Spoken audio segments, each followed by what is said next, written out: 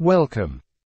The Bigfoot issue is one of the things that has sparked a lot of controversy, especially in North America.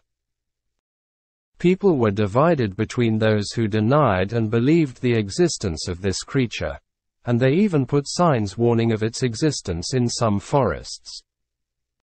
Many scientists deny the existence of Bigfoot, but what do we do with more than 10,000 claims of seeing it? Is it reasonable that all these people are liars or delusional? And what do we say in these pictures that we see? Even indigenous cultures across the North American continent include many tales of mysterious, hair-covered creatures living in the woods.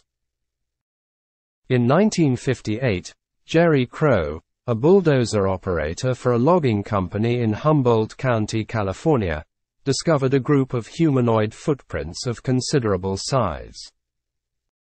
When reported to co-workers, many claimed to have seen similar tracks at previous work sites, as well as recounting strange incidents such as the 200 kilograms oil drum being moved without explanation.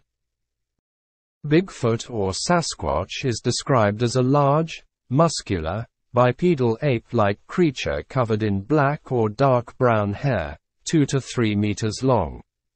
Here we are done. Goodbye.